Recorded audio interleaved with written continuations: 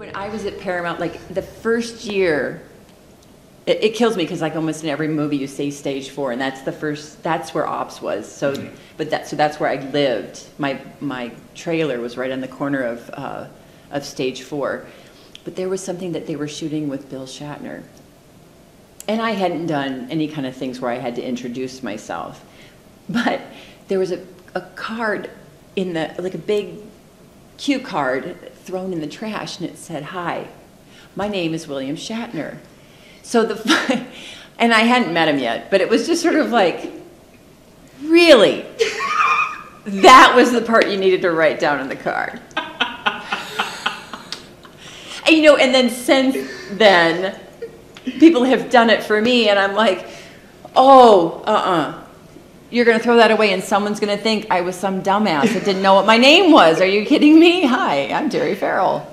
Is that right?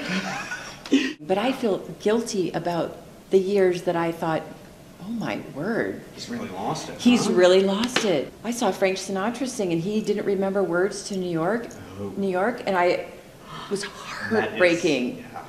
Heartbreaking. And I knew Bill wasn't as old as him, so...